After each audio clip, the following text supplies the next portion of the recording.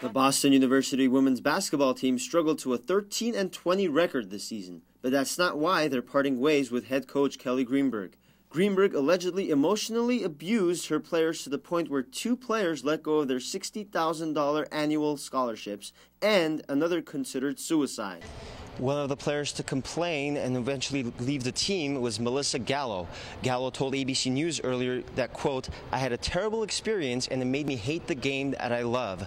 Gallo said she endured 4 years of abuse from Coach Greenberg, who called her selfish and high maintenance. She also said that the coach's behavior made her cry many times and eventually led her to quit. This year wasn't the first time students have accused Greenberg of bullying them.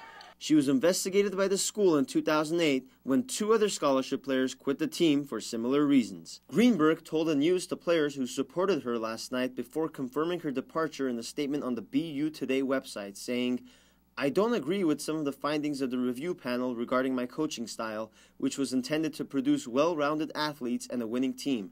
The mood here at BU has been hush-hush. Nobody's really talking. I was at Assistant Athletic Director Brian Kelly's office earlier today to seek comment, but he told me that everybody in the athletic department has been urged to not comment on the subject.